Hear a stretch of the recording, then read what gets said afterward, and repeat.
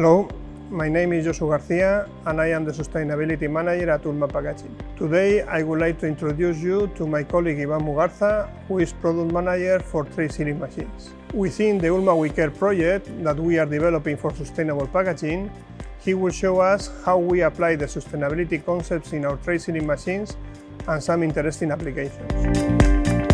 My name is Iban Mugarza and I am Product Manager for tray sealing machines at ULMA Packaging. For the last few years, and answering to the market demand of more sustainable solutions, ULMA Packaging has developed for our tray sealing machines applications that dramatically reduce the use of plastic materials. For example, when barrier packs are necessary to preserve the quality of the food, we have developed cardboard-based solutions that reduce the use of plastics up to 80%.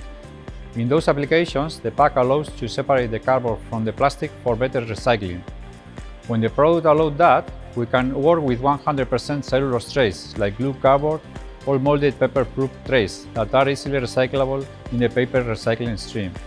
In addition, our machines have been designed with the necessary flexibility to work with cellulose or plastic-based materials.